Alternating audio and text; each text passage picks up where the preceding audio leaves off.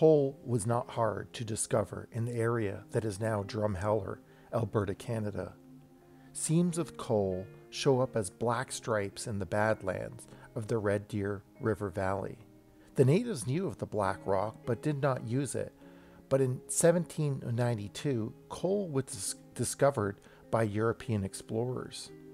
In the years that followed, a handful of ranchers and homesteaders dug coal out of riverbanks and the coulees to heat their homes. However, the first commercial coal mine did not open until Sam Drumheller started the coal rush in the area that now bears his name. A new railway was built and coal poured out of the Drumheller Valley in 1911. By the end of 1912, there were 9 working coal mines, each with its own camp of workers: Newcastle, Drumheller, Midland, Rosedale, and Wayne.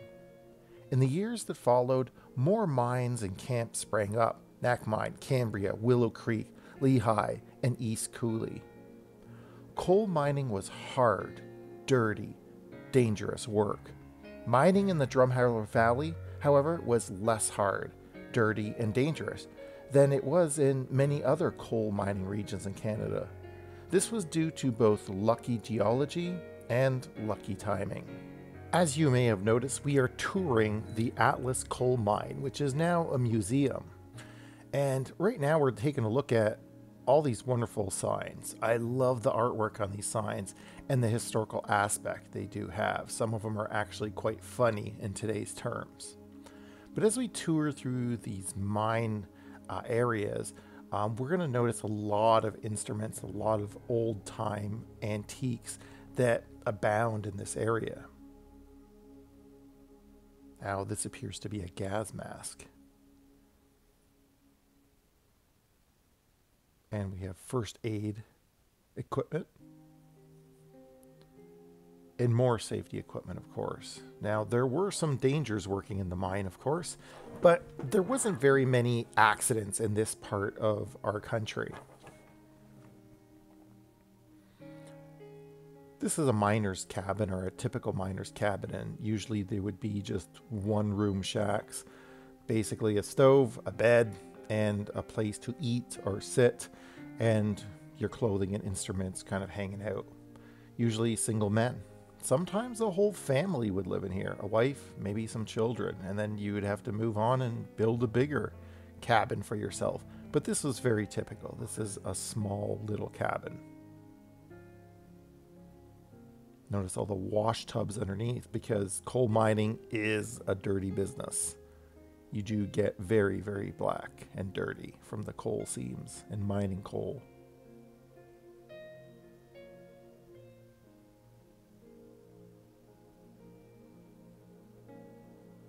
Now, this area just tells the history of the Atlas coal mine, who developed this area, who built these mines. And basically they came from all over, from Germany, from Ireland, from England, from Asia, Eastern Europe, Western Europe. It really was a mixed bag of people. I have no idea why. There's lunch in those, or not lunch, but lunch boxes out. I guess you could pack your own lunch if you're a child. But you can see there's just a vast array of people that would come here to be employed and to grow up in the Drumheller Valley.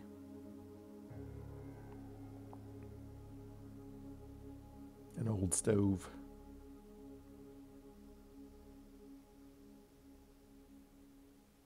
Now, this is the main tipple of the Atlas coal mine. It's, I believe, the last remaining wooden one in North America, but at least the last one in Canada. It is absolutely huge. It's impressive. You can see it from the highway as you're driving through, but it's really cool to see up front and personal. Now, you can take a personal tour with a tour guide that takes you up the tipple. You get to walk inside of it. But today we're just going to check out the outside. Now, this area is littered with antique machinery and automobiles.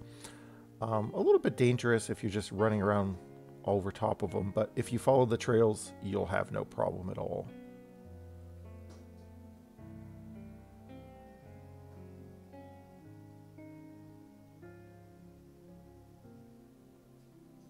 looks like an old miner's house. But this is absolutely fascinating. Check this out. An old gas pump. Bennett.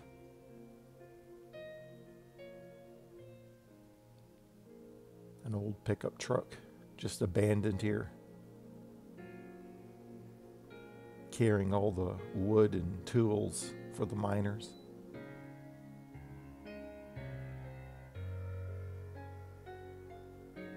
I wonder what brand it is. Looks like a Chevy, perhaps? If you know the brand of that vehicle, put that into the comments for me.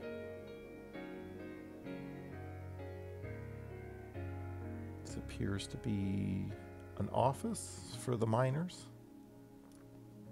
So maybe this is where they would give you your pay at the end of the week or end of the month. Beautiful sign. Very, very vibrant. An old calendar from 1953. And a big GMC truck. Again, left abandoned here. Now, it does get very, very warm in the summer months, so I recommend you bring a hat, sunscreen, and cover yourself up, because it does get very, very hot and very, very dry in this region. There's a lot of vehicles and equipment.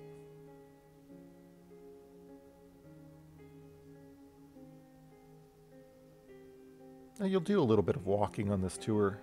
It's not terrible though. There's not a huge amount to see, but you'll certainly do a lot of walking towards each one of these buildings. Looks like an equipment shed or a repair shed, so these guys would have to repair all the equipment, have all the necessary tools to do so, and all the parts that you would need for each one of those tractors, drills, steam pressed operated machinery, maybe even the railway that ran through here.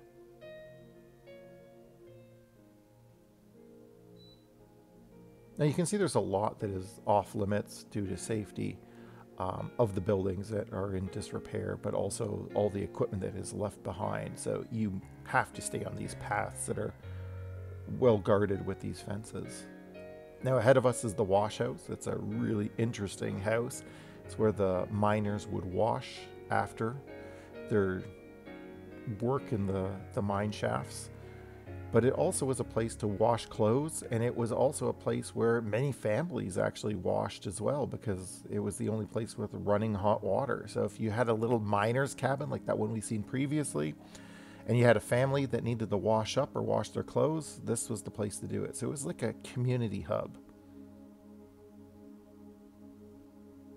So let's just sneak past that tour group and we'll go into this wash house ourselves.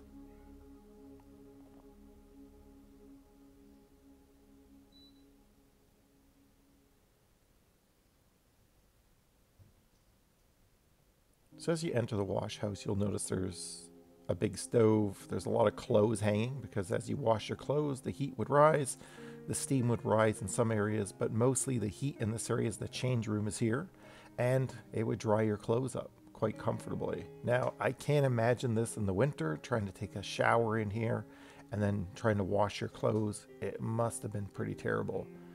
But we'll continue in the back area. And there's a mural over here. But yeah, they would just hang up their clothes on these hooks, pull them up with their baskets. It would protect the clothes and dry them nicely. Now, back through this door, this is the actual area where you would wash up. This would be the shower room. So literally hundreds of men in here, all clamoring, showering, and the nozzles are at the top. You pull your nozzle down and you wash up, and there's a small little sink, I guess, to brush your teeth or kind of wash up individually at the sink.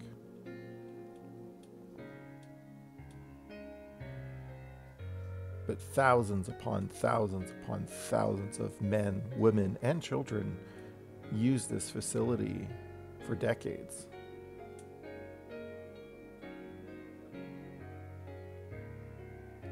old stove.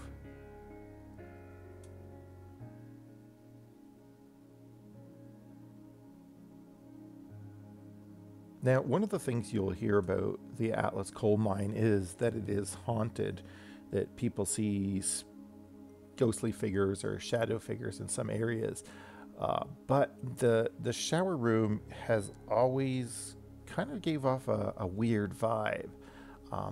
There has been sightings in here of ghostly figures, but it could just be this really creepy atmosphere. Now, as I lift this up, you'll notice there's a second floor of this building.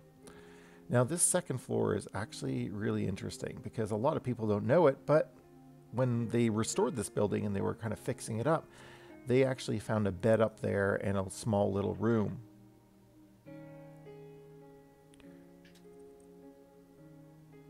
Now, that little room that they found up there, well, that could have been Alice's room. And Alice was, well, she was a lady of the evening. So she would not only wash clothes, dry the clothes for people, but she would offer other services. It looks like a woodcutter's cabin, just storing wood for the fire up the wash house. But there's also some other things in here. And we'll slip past, hopefully, this child. And this is, I guess, where the miners would get their lamps from, all their electrical equipment kind of checking in and checking out. So battery lamps that were made from, I believe, the Edison company. So these are huge, massive, heavy batteries. Yes, Edison.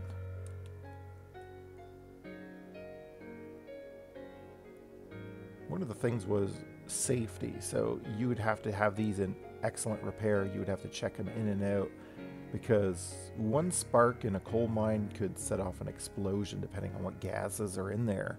And we've seen that kind of disaster happen in southern Alberta before, but not in this area. Especially at the Atlas coal mine, there hasn't been any real disasters per se. Of course, there's injuries and maybe some cave-ins here and there, but not absolutely terrible disasters. Now, they did have a room in here before, in one of these buildings that was actually the doctor's room. I don't believe we're going to be seeing that. I'm not sure if it's been closed down, but the female doctor that worked there actually treated a whole bunch of injuries, and of course, people did perish sometimes. Just a whole bunch of interesting artifacts.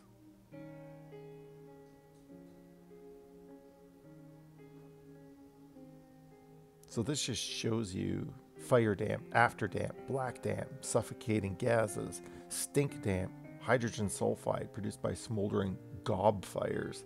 Everything sounds scary as hell to work in those places. And it was really, really scary, but more importantly, super difficult work.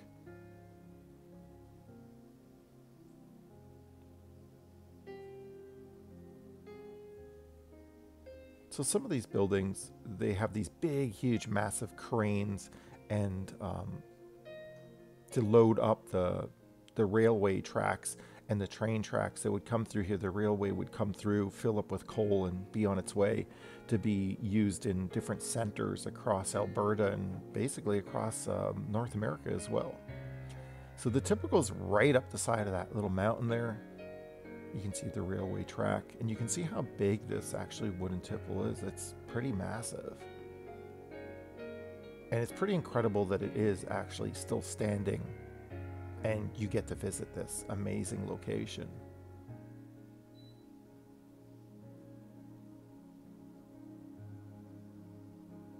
Now, if you're really into mining, antiques, and history, this is a really cool, interesting place to visit. It's kind of like it's semi-abandoned, but there's still tours and stuff that you can go see. So it's a safe environment just to see an almost abandoned, I guess you could say, location. So if you're into urban exploration, this is a really neat, interesting place. You can do so without trespassing, without kind of hopping the fence and getting yourself in trouble. No, they do special tours here. You can go up the Tipple. At Halloween time, they got a little ghost walk. I believe they do a whole bunch of different historical things for schools as well. But just going on a tour by yourself is kind of interesting. You get to walk along at your own pace and see the different items. Now we're going to go inside this boxcar. And from the outside, it looks big, but from the inside, it's actually quite huge. So of course, boxcars would come through here, delivering goods to all the communities, East Cooley all the way to Wayne and Drumheller, of course. But most of these railway lines were just designed for coal, just big, gigantic trains pulling coal. Because almost every single house, especially in the 1900s, early 1900s to 1930s, even up to the 1970s, was heated by coal. And a lot of the houses in these areas still have coal chutes, where you can see where the coal was dumped into their basements to heat the houses in gigantic furnaces. Once again, the sheer size of this tipple is pretty amazing. So thank you so much for joining me on this small tour of the Atlas coal mine. It is open during the spring and summer and fall months, and it's just directly within the Drumheller Valley. So it's a very easy place to get to, even if you're visiting Calgary, if you're going to see the dinosaurs in the Dinosaur Museum in Drumheller, or if you're on your way to Edmonton as well. Thank you so much, and I hope you enjoyed this video. Please like and subscribe if you found it enjoyable. Thank you so much.